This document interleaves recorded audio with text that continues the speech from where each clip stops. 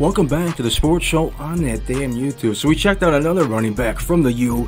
We did Willis McGahee. Let's go and check out Clinton Portis. This is going to be him in the NFL, though, for the Washington Redskins. If I'm not mistaken, I think he was one of the youngest players ever in the NFL to be drafted. These are going to be from his time with Denver. This has been time with the Denver Broncos, scoring 5 touchdowns in one damn game. So thanks for watching. Like, subscribe. Let's do it.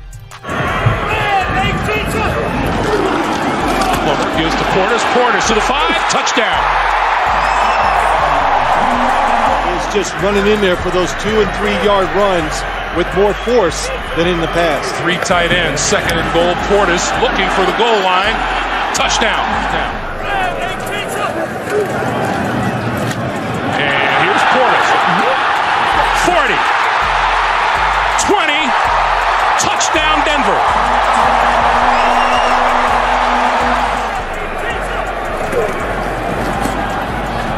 Once again, Clinton Portis, and he breaks free. 10, 5, touchdown!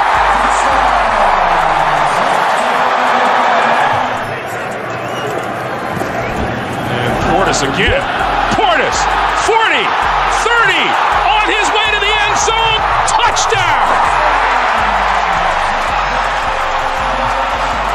All right, there it is. Clinton Portis going for an unbelievable 5 touchdowns against the Kansas City Chiefs from 2003. That running back legacy out there in the University of Miami, man, unbelievable.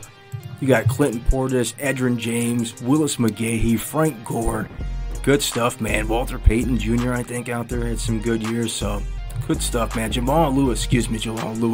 Where the hell did Jamal Lewis kick in my head? SEC, Tennessee, maybe? Who knows? Clinton Portis, 5 touchdowns when he was on the Denver Broncos. Thanks for watching. Like, subscribe. See ya.